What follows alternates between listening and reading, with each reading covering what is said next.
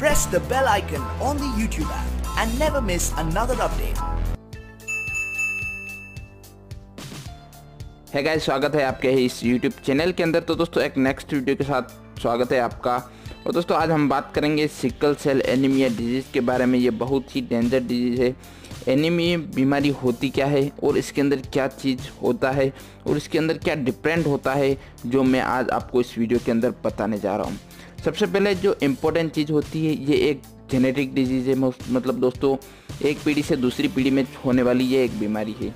इस बीमारी के अंदर मैक्सिमम ये बीमारी होती है हमारे ब्लड के अंदर। मतलब ये एक ब्लड की ही बीमारी है, मतलब आरबीसी की बीमारी है। आरबीसी मीन्स आप समझे दोस्तों red blood cell. Red blood cell के अंदर ये बीमारी पाई जाती है।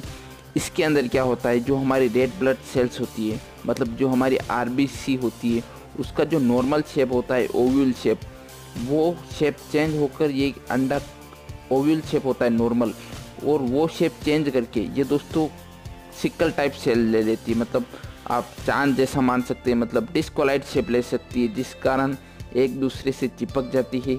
आप देख सकते हैं डिस्प्ले के अंदर ये खुली खुली होती हैं और ये एक दूसरे से चिपक जाती है, जिस कारण आपकी वेंस और आर्टरीज के अंदर ये ब्लॉक होने के चांस ज़्यादा होते हैं।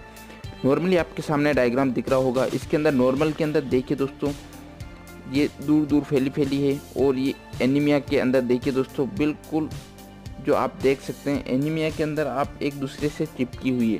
दोस्तों यही डिफरेंस होता है, मेन आरबीसी के अंदर ही चेंज होता है इस बीमारी के अंदर। अब आप इस बीमारी का पता कैसे लगा सकते हैं? आपको क्या होगा दोस्तों, आपको थकान महसूस होगी, आपको कमज़ोरी वीकनेस महसूस होगी इस बीमारी से।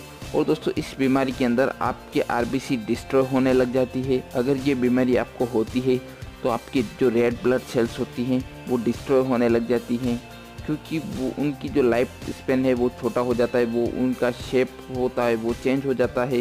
इसके अंदर हीमोग्लोबिन होता है।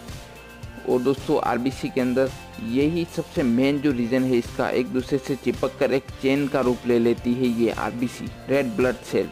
जी हाँ दोस्तों, ये वीडियो आपको कैसा लगा आप कमेंट बॉक्स के अंदर कमेंट करके बताइए, और आप हमें सपोर्ट कीजिए। आपने हमें सपोर्ट किया, इसके लिए बहुत बहुत धन्यवाद। मैं भी चाहता हूँ वीडियो रोज़ बने, रेगुलर बने। आप हमें कमेंट के थ्रू बताइए और आप व्यूज़ करें। इन वीडियो को अगर आप लास्ट तक देखेंगे तो 100% आपको समझ में आएंगे। आज के वीडियो में बस इतना ही। Thank you so much.